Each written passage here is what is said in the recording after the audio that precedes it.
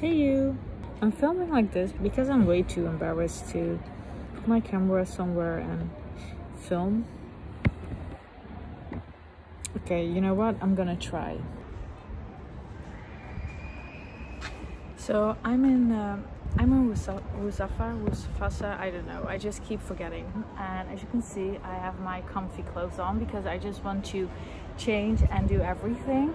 But this is a place to be if you want to go vintage shopping. At least that's what they told me. So here I am, and I'm on a mission. Today is the day that I'm really going to try to find something. My mission is to find like a really good vintage denim jacket, a Levi's jeans, because I'm a sucker for those Levi's jeans, but I can't find the perfect one. And I've seen something like the Nike vintage sweaters, and I would love to find an oversized men's blouse, Ralph Lauren or Tommy Hilfiger. I don't know, we're gonna see. But let's go.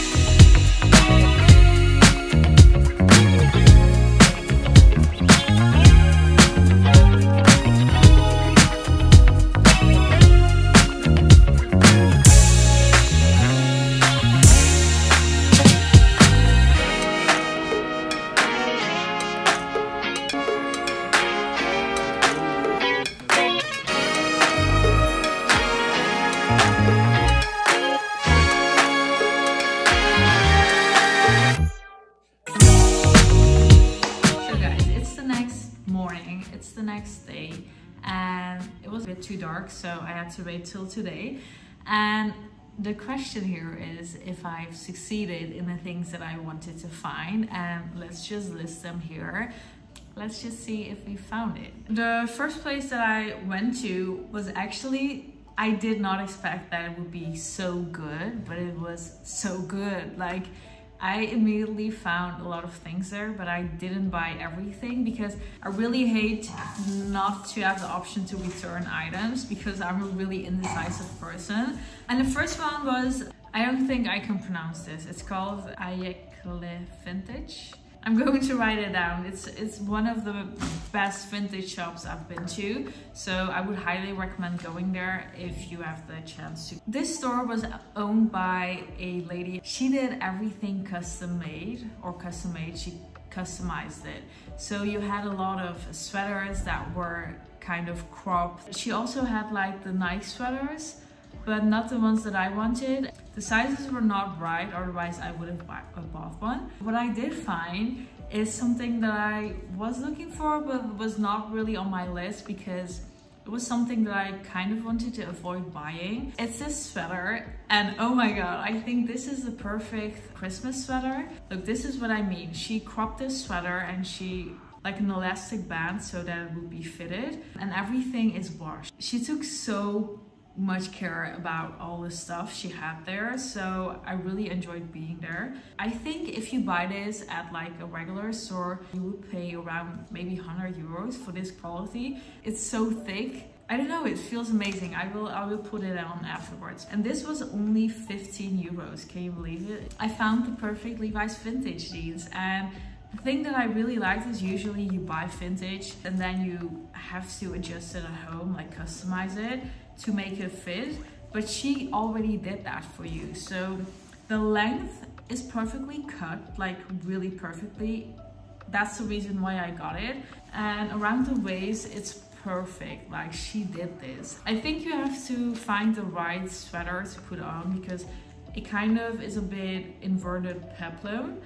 And this was just 25 euros, and this is absolutely my favorite. It's a bit oversized baggy, but that's actually what I was looking for. So the second one that I got to was also one that I really liked. It was a bit smaller and the selection wasn't that big, but she had a lot of biker jackets and they were all sorted from color, like lighter to dark, and she knew exactly which one I needed. She pulled out like 5 or 6 denim jackets for me to try on, and one of them I actually bought, and the prices were again really good. This one is not branded. I was hoping for like a Levi's one, but it actually doesn't matter because it looks so good. This vintage store is called Fintaker. This was just 25 euros.